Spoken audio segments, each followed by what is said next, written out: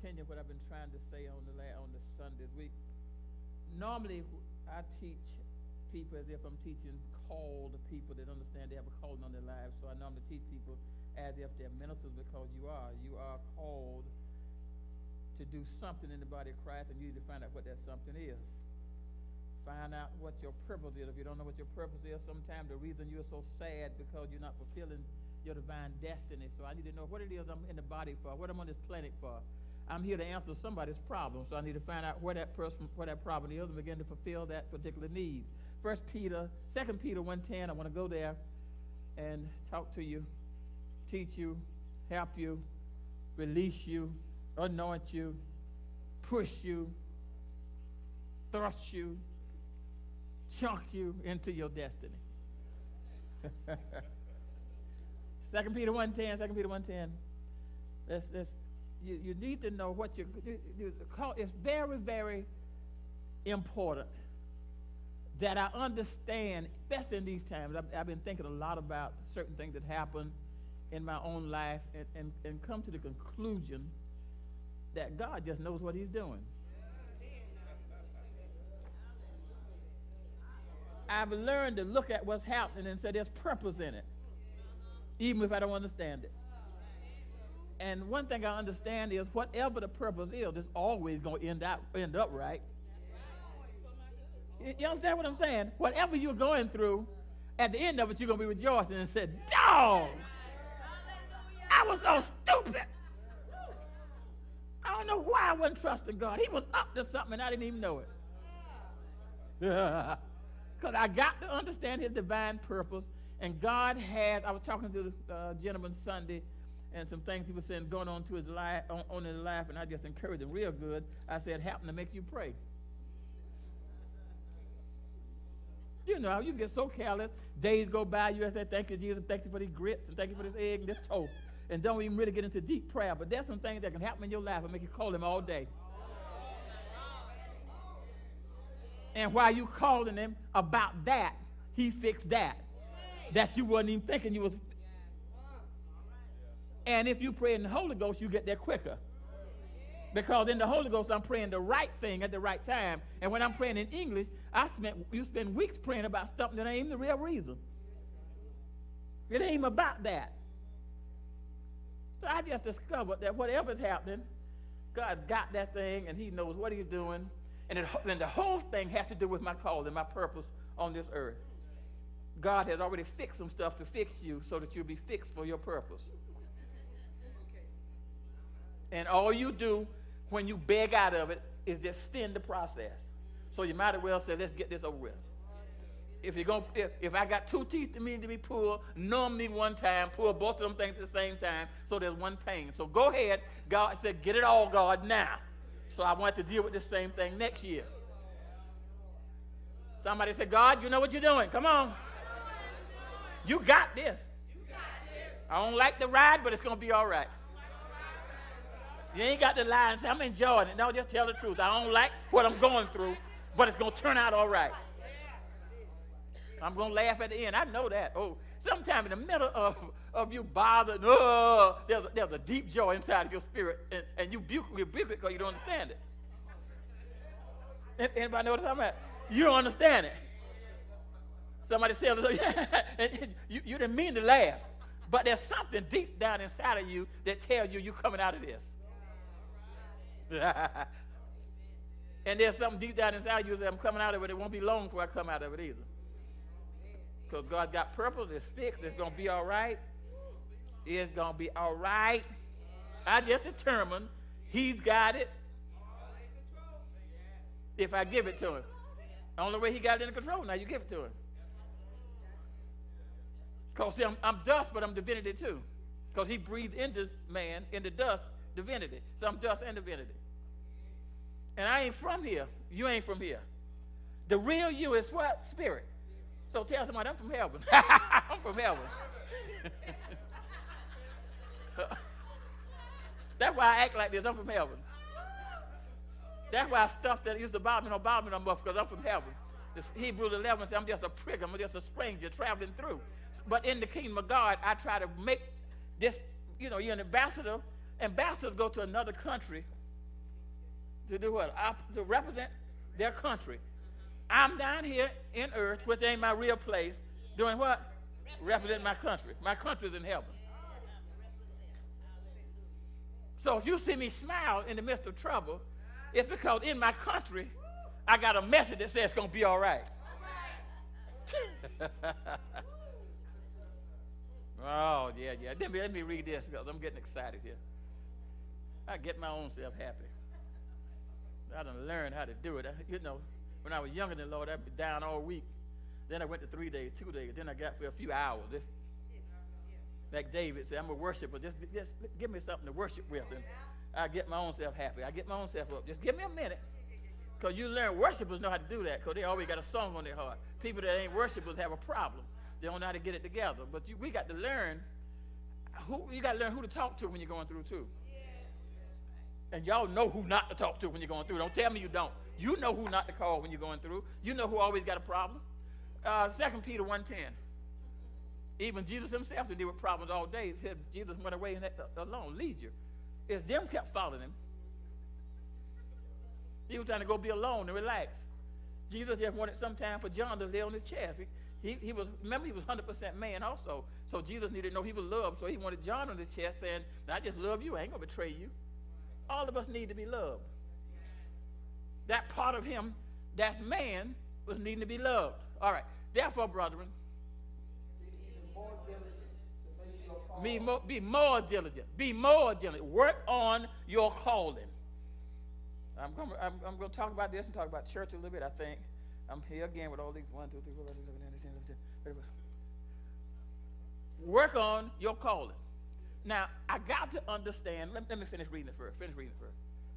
For if you do these things, you will never stumble. Wait, we just said work on your calling. We didn't finish that, didn't we? No, make your call and election make sure. Make your call and your election sure. Your call means your invitation.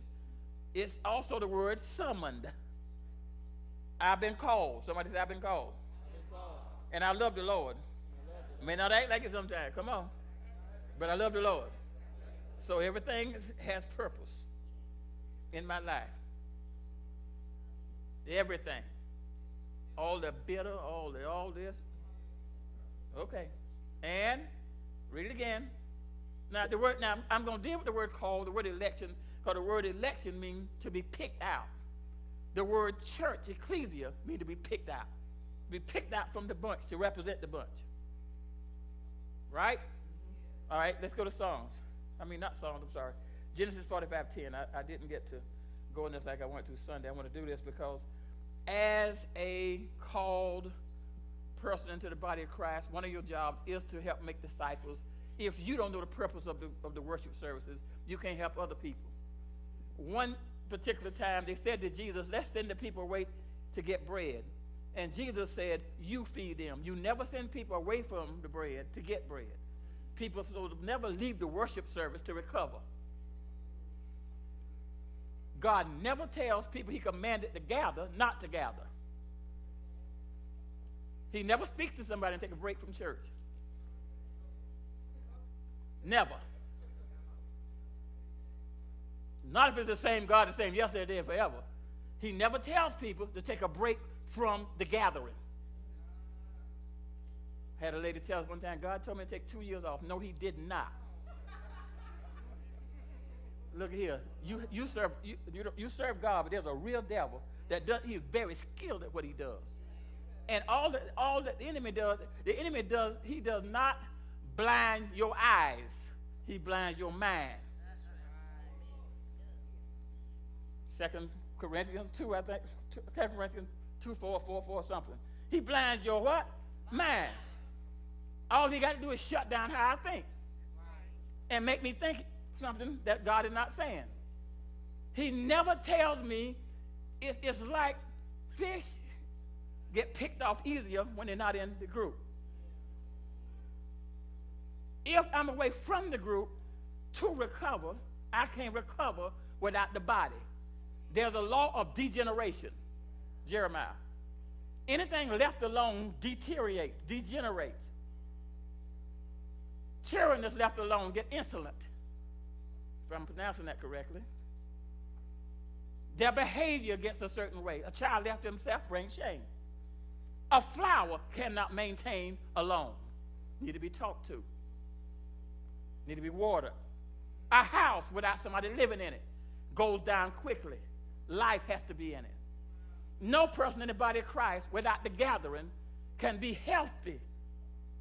You will deteriorate gradually without realizing how far you've fallen away from God.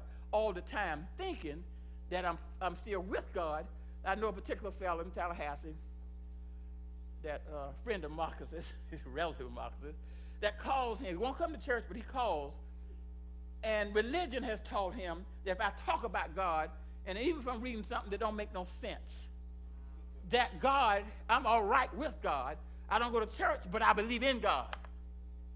But I can't do that because I disobey the king, because I've been summoned to gather.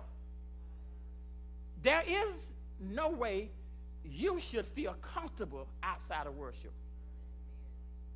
If the worshiper is inside of you, there's something that draws you. You cannot be all right. Your mind has to be blinded to the things of God to not feel convicted when you ain't in worship. Help me, Jesus. We'll talk about that some more. Genesis 45:10. The Jews used to take olive oil and put on the tongue, palate of the children so they will long for Jerusalem. There's something about when you get born again, there's something inside of you that just draws you to the right company. There's something that makes you want to play worship songs. There's something about you that makes you want to say, thank you, Jesus. There's something about you sometimes that makes you get caught up and make your bed shake and quiver late at night because the Holy Ghost gets on you. And you realize, hey, my spirit's in touch with him. Although my mind may get a little messed up, my spirit's hooked on him. And when I say I'm going to stay home, I'm tired. There's a drawing inside of me that comes from God. Sometimes the only way I find an answer is in the corporate gathering. Because some stuff can't happen unless I'm in worship. And as a believer, I have to know that because I have to help people understand, no, God did not tell you to stay out of worship. And it always gets me when people can go to work sick and can't come to church with a headache. It explains something about maybe you need to reconnect with him because you ain't got him just right. Oh, Lord. And TV doesn't get it because that ain't gathered. There's nobody at the house when the TV is on to talk to me. And we're supposed to bring a song and a hymn. So when I watch TV, I don't have a song and a hymn that I bought. Okay, we'll read. I didn't know I was going to say all this, but I'm just sharing with you out of my worship, out of my time with God. In the last few weeks, I've been trying to get this over, that we got to understand and help people understand, no, you've been called, chosen, picked out. The same word for chosen is a form of the word ecclesia. Hand-picked, one scripture says, you have been hand-picked by God. Hand-picked to be here.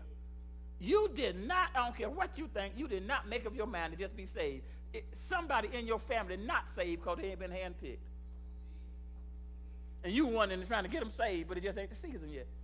Although sometimes people fall away from God, there are some people that just cannot get to him yet because he hadn't put his hand on them. The pressure of God hadn't been on them yet like on you. But he got you to get them. But if you don't understand, when people tell you, I don't have to go to church, he's in me. When you don't understand, no, the definition of the word says that's not true. We are lively stones. A royal what? That word royal is the word kingly, a riga, which is the same word for dominion, which is the same word for kingdom. It's a kingdom word. I've been called to be a king. When you show up, the government of God shows up because you are called out for government business. You've been handpicked for the government of God. So when you show up, you carry the government of God. If you carry the government of God in your house, no demon should be able to abide. If I cast out demons by the finger of God, there is the kingdom.